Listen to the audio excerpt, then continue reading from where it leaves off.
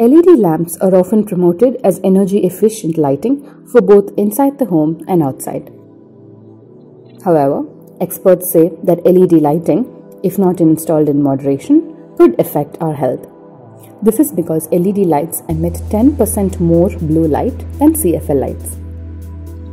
Blue light exposure disrupts our body's ability to produce melatonin, a hormone that helps us fall asleep. When this process is disrupted, our body's clock goes off rhythm.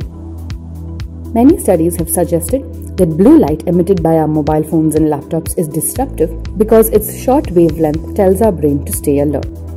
The United States Department of Energy has claimed that LED lights are no more harmful than any other lighting.